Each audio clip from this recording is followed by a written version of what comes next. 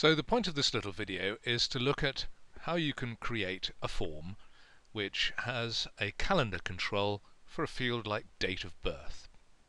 I've got a little database about some students, I've already created a table, and I've got a field called date of birth.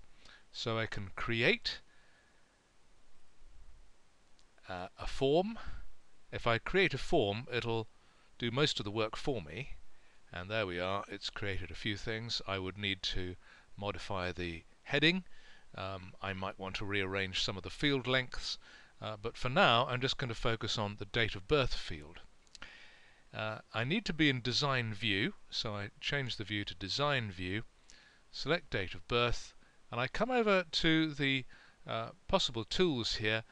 It's not always obvious where to find the additional controls, but it's the one with a little X that says Insert ActiveX Control. If I click on that, then I get a long list of all sorts of interesting controls. One of them is simply called the Calendar Control version 12.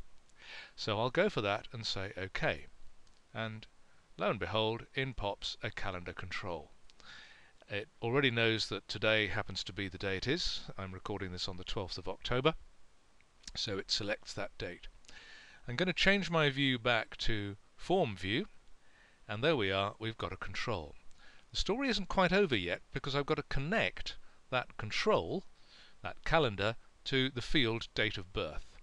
So I'll go back into design view and select the properties of my calendar control, and the property I'm interested in is the data control source.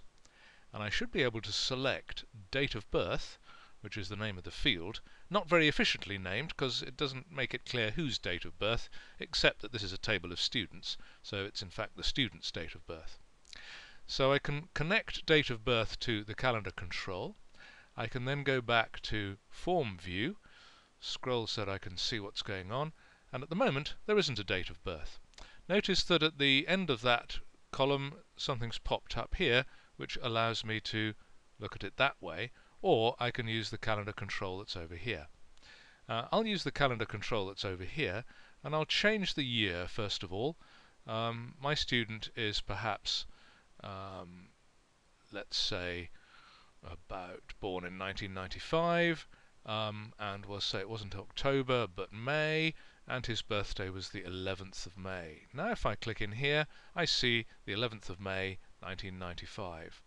And if I go forward to the next record, I can find somebody else born in the same year but in a different month and select their date of birth, and so on. And if I scroll backwards, I do see that those dates of birth are still there. So they've been entered into the record for those first two students, and I can carry on editing any way I like. So to recap, the trick is to be in design view and to look amongst the controls for the ActiveX control selection. There's a whole long list, as I say. You can put in all sorts of interesting things. Feel free to play around with these, but if it's the calendar control you're after, you just come down, find the calendar control, and it will insert a new calendar control version 12 into your document. I can cancel that because I've already done it, and there we are. The next thing to do is just to save my form. At the moment it's called Table Students. I don't really want that because it's not a table, it's a form. So I'm going to change it to put form student entry, which reminds me what sort of data I'm doing and what I'm doing with it. I'm entering student data.